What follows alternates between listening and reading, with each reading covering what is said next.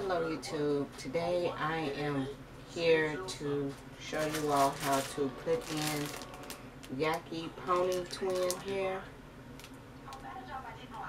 And it has two curl patterns. I had 1.5 bags left from the last time I installed, and I couldn't remember how many bags it took, so I went and bought 3 more, which I only needed to buy 1 more. Currently, as you see,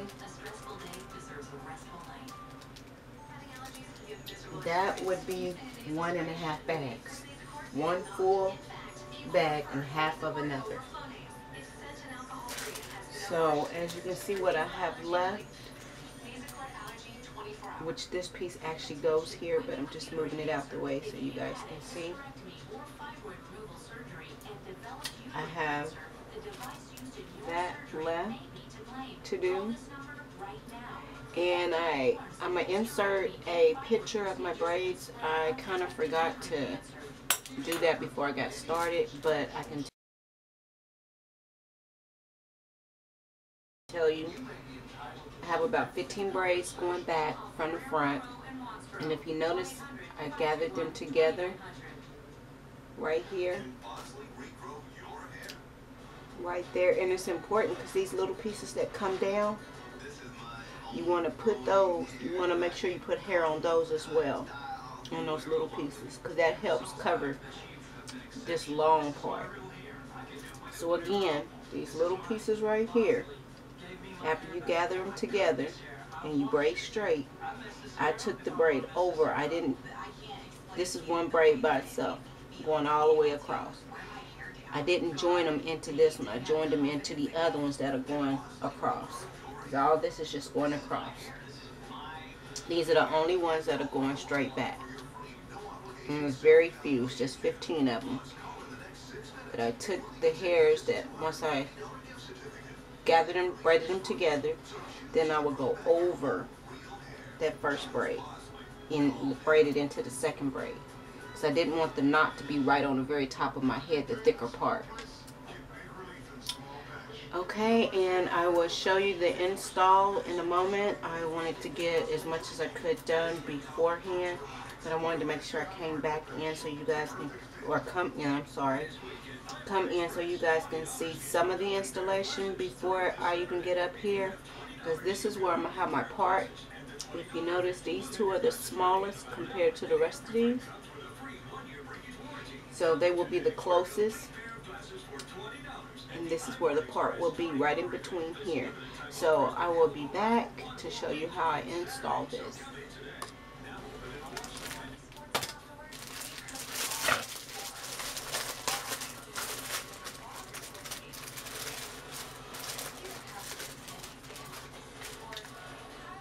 The hair comes like this.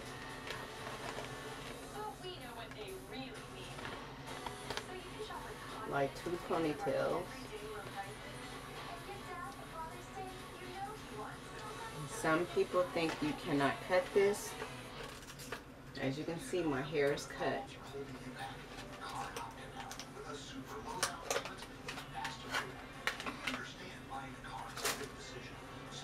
All you have to do, or all that I do, is I snip that piece.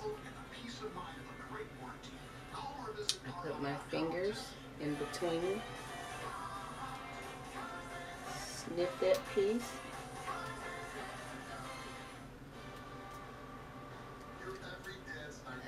I didn't do anything special, I just cut it.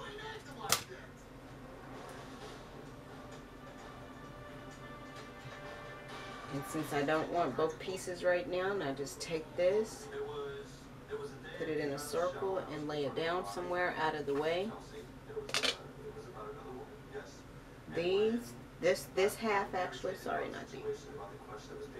You just take it.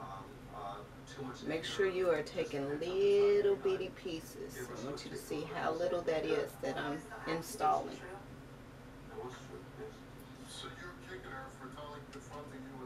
And then some may be even smaller, especially when I get to the part that will be, where my part will be.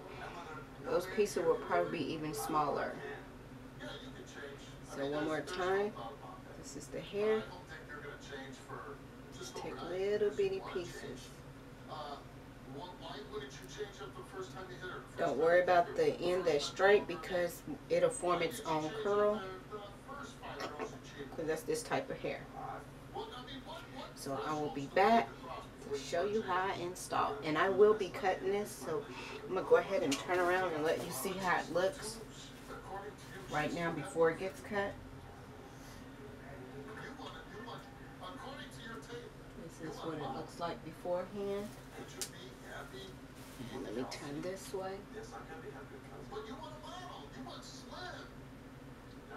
So stay tuned to the end so you can see how I cut it and what the style will be. Okay, I am back. As you see, all I have left is the area where my part will be. This will be the part right here. These are the ones that I braided closer than the rest. And I wanted to point out, let's see, I'm looking in my mirror. Okay, you see where the two are joined right here? You see how that goes probably about a ½ inch or an inch maybe? Where I was telling you guys you have to, those are important where it meets up. That is so important. That part is what's going to help hide all of this right here. As you notice through here, you don't see all that. That comes from those little pieces I was talking about. You don't see all that. So, and I like how I'm getting volume. I love volume. So I'm definitely getting volume. And I can't wait to start razoring, because I'm going to razor. When I said cut, I'm razoring it. So, and when you, I'm going to show you how I put it in. And when you put it in, please, please, please, please, please, please, and I'm going to say please, please, please, please, again, make sure that you tie it definitely tight. Okay, now I'm on this part right here, the straight part where it's just one. Go under. Okay, you take your piece. I'm sorry, I didn't even, I'm a bad tutorialist. Take your piece, wrap it around your hand. Okay, you know what? I'm just going to do it on another strand because that was just really bad. That was real bad. I cannot be a teacher. I cannot be a teacher doing it like that. I'm going to try again. Okay, so you get a piece of hair. And as you can see how thin that is.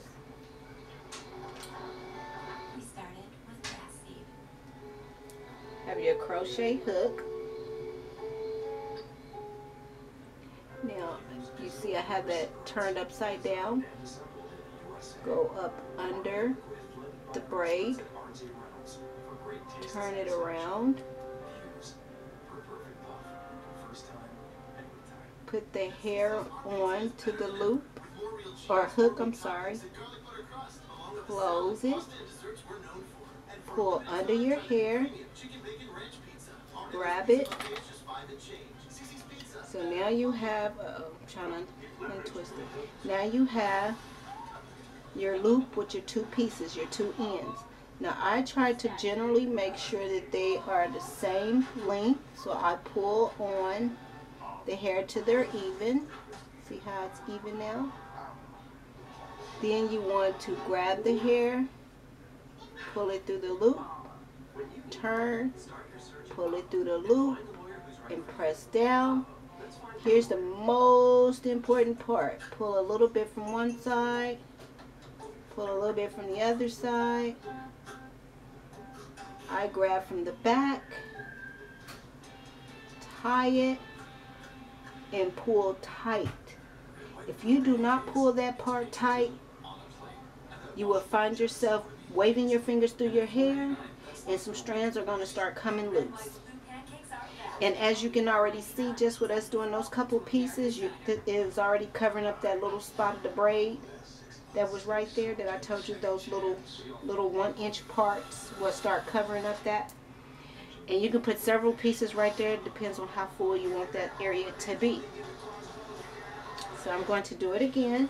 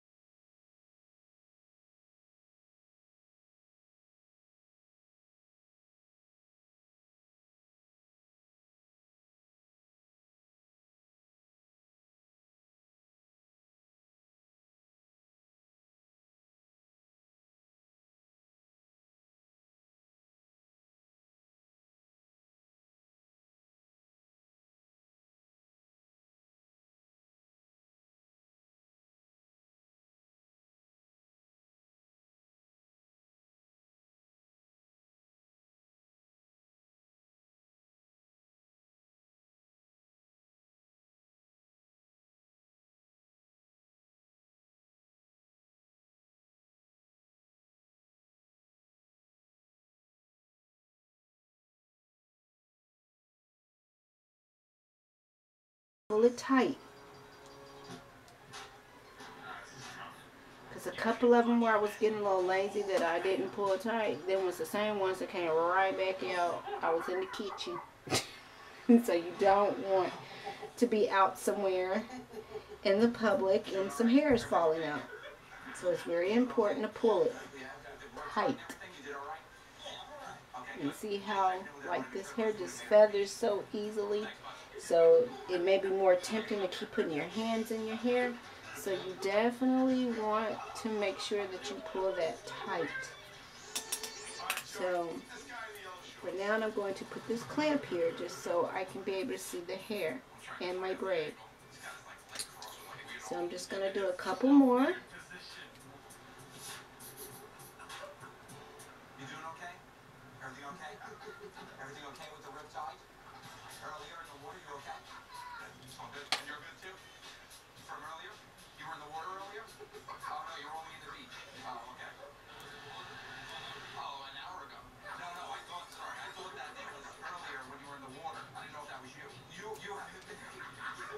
Now that I have gotten that one straight part, now we're going into the double braids.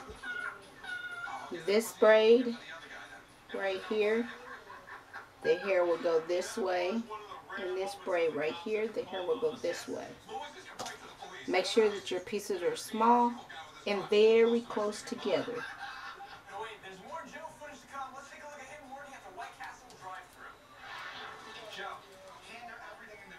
You want this part to look really, really, really neat. This is the part that people will see. I'm not someone that's trying to hide and make it seem like it's my hair. I just want it to be presentable. So I really don't care about knots being seen. I don't care about that part. I just care about a good look when you do look at it. A good, clean, crisp look. So I will be back when I get real close to the front. Okay, I am back. I'm sorry I was listening to Destiny Godly. But I am back and I am almost done. I told you I would be back when I get to the front, very front. As you can see, I have them really, really close together in that part area. And see what I was talking about right in there? Now you can't even see that part. So it looks so much fuller now.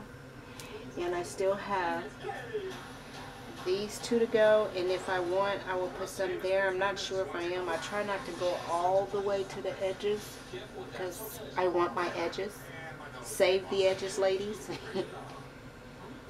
You know, if you can, if you got a style that can cover those edges, don't go all the way to the edges, because that hairstyle is usually temporary. Your edges are permanent unless you break them out. I'm going to do a few more of these on camera. Now that I'm even closer to the front where you can see.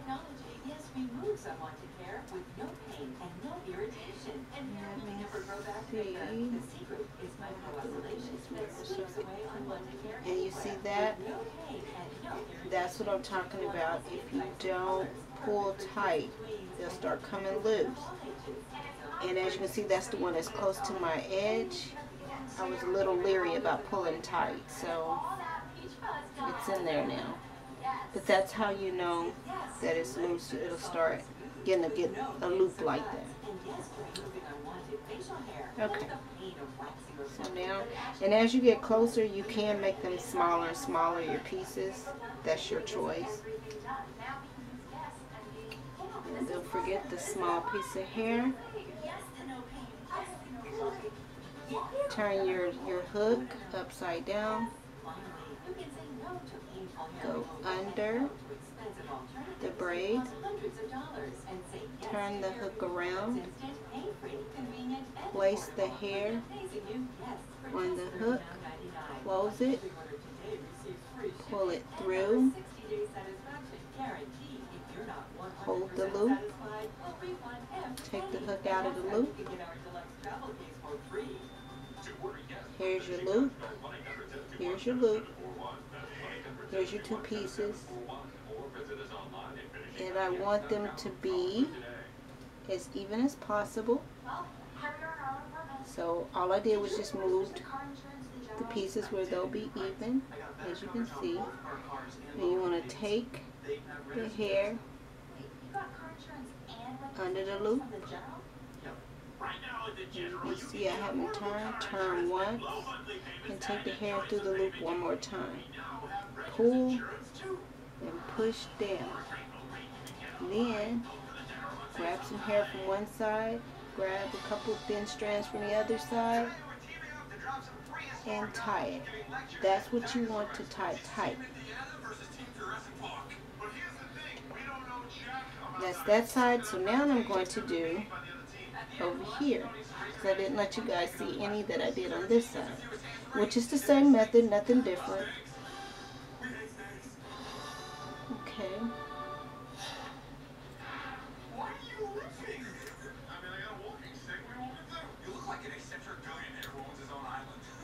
It's the exact same thing. Didn't do anything different.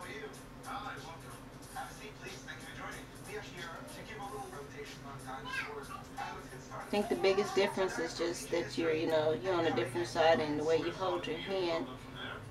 And I seem to tie up under that piece. I don't know if you guys can tell how I held it. Let's see, get a loop. And sorry guys about the phone.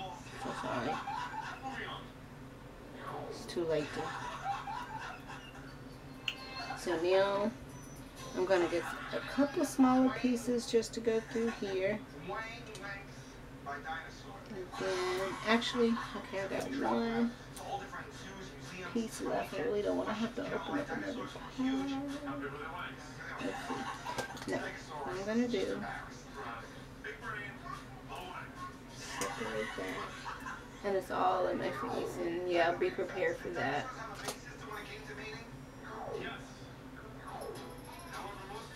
And I'm not going to go any closer, so I'm not going to open another pack for anything.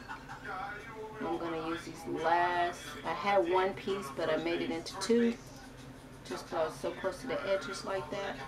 So what I'm going to do is just put these last two thin pieces in and call it a night. I'm not going to add anything else to it. And since it's so thin, I just tightened it and then took half of it, and I'm just going to tie it because it's so thin. Kind of hard to get a little from one side and the other side.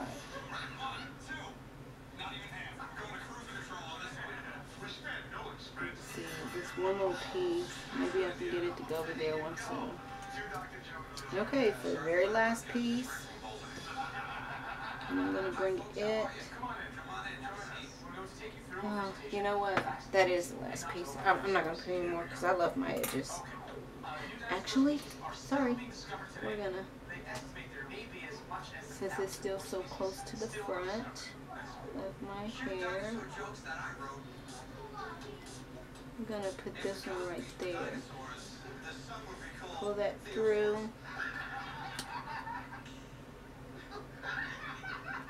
Pull it through. Pull it through. And then take a little bit from one side, a little from the other. Tie. Okay. We're done. At least for the installation part. We are done.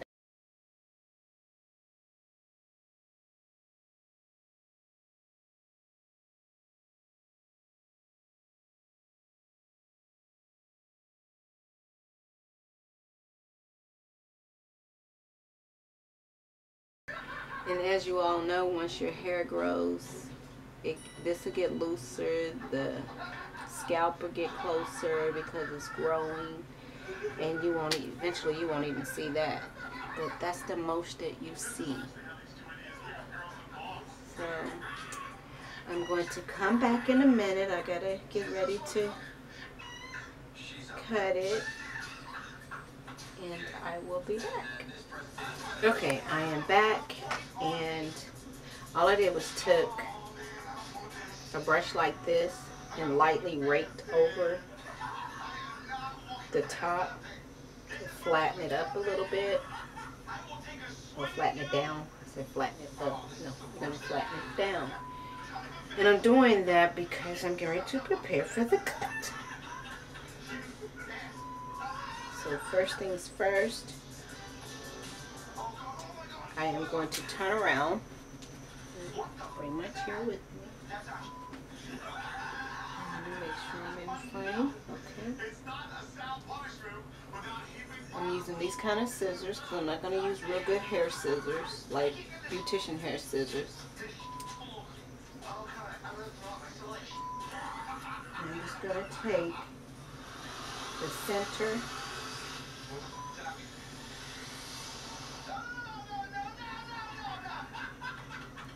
of my neck.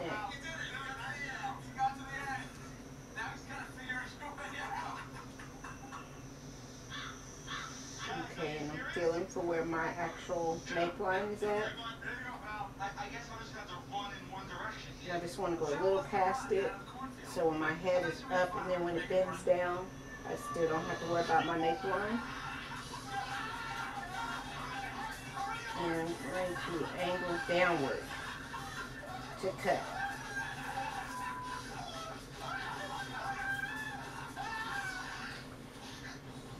And of course have a little mirror with you so you can see.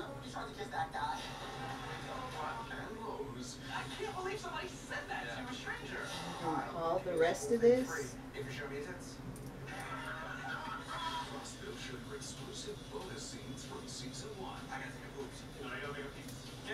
And I'm not wanting it like a straight, I mean, I'm cutting it like a blunt cut, but I'm not. That's why I angled down.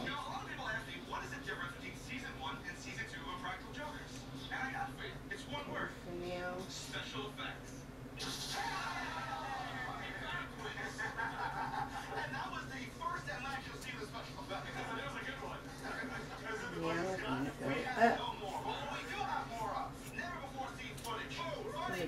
have one up is because I wanted the front to be a little bit longer and that to be short to come up and meet with that. Then we're just going to do the same exact thing for over here. And just depends on how you're holding your scissors. I'm going to go downward this way. So, just because I am right-handed.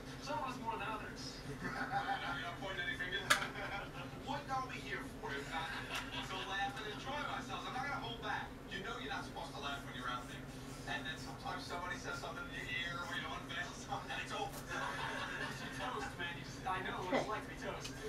So now we have more of a bob look. And now you can go ahead and pull it back up.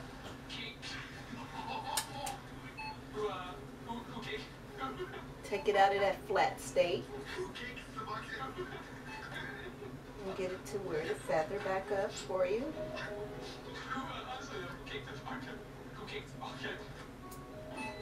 I'm having a little time trying to see, because of course I'm still backwards, so I don't know what my front look like. So I'm going to turn around. That was the back. And now I'm going to feather the front and pull that up because I love my volume. And you can always go back in there and add more pieces if you want more volume. I just don't want that on my neck. That was my biggest thing, and it wasn't that cute. So, but I have natural long hair. Those that's been following me and watched any of my previous videos or noticed my hair before I do something, you can tell that I've always stated that I don't like hair on my neck, but I'm not willing to cut my hair off. As you get older, sometimes hair doesn't want to grow back. So, and I do love my long hair, but it's harder to make it hold curls, and it just doesn't work with me the way I want it to. So you guys got to see the cut and how I did it with three straight across and two this way. And I will be back with the final results.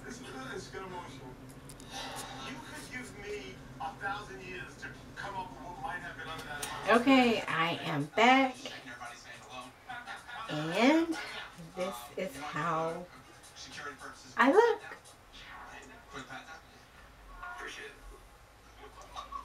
Any questions? Leave your comments below, and I will get back with you as soon as I can. But I really like it. Thumbs up if you like it. And this is the back again.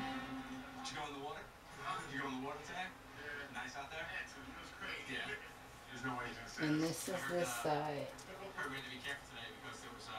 The sharks were out there. Really? Yeah. They were targeted.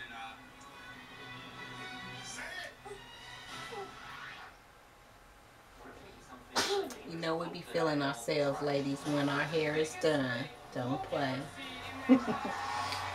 Bye.